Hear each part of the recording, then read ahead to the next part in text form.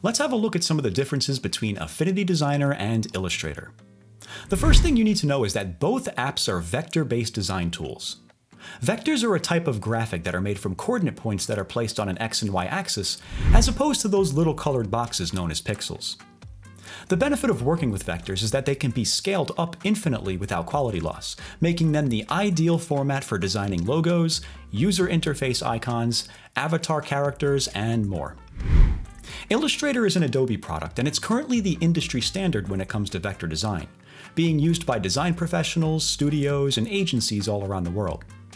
That said, Affinity Designer is a fully capable design tool that has everything you need for vector design at a professional level. Additionally, Designer also has a separate workspace for editing pixel-based images, making it a two-in-one design tool.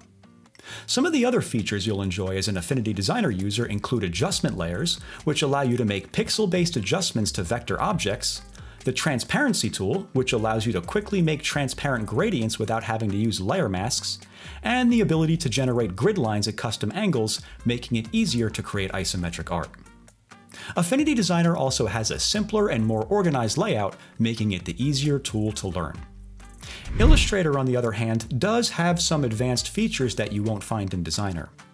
These include the Blend tool, which allows you to repeat objects along a path, gradient meshes, which allow you to assign colors to an object based on a grid of coordinate points, and most importantly, an image tracing tool that allows you to trace vector copies of pixel-based images. Illustrator also comes with tools for generating charts and graphs, making it the better app for designing infographics, and a 3D tool as well, which allows you to turn your flat vector shapes into 3D objects. Having a look at the technical side of things, and feel free to pause the video if you'd like to take a look at this, but in short, both applications will require either a Windows or Mac device with at least 8 gigs of memory, although 16 is recommended. They each have an iPad app as well, although they will require some getting used to as they look nothing like their desktop counterpart, and both apps are only available on the iPad, no other mobile platforms. When it comes to pricing, Adobe Illustrator is sold as a subscription service that will cost you, at the time of this video anyway, $31.49 per month without a contract, $20.99 per month with the yearly agreement, or $239.88 per year when paid upfront. Affinity Designer, on the other hand, is just a one-time purchase for $69.99.